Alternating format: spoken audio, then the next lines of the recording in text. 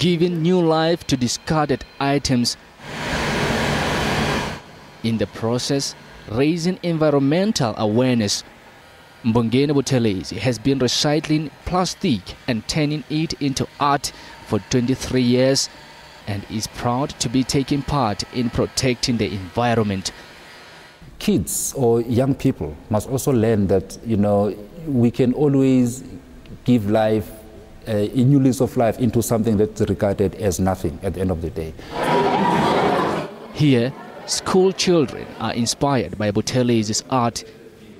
What I can take home and tell my parents is that let's not just throw anything out. We can make something for that and it will be very special.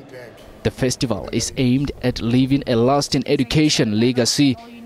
We're trying to showcase some of the things that can be done with waste, that not everything is waste, some things can be reused.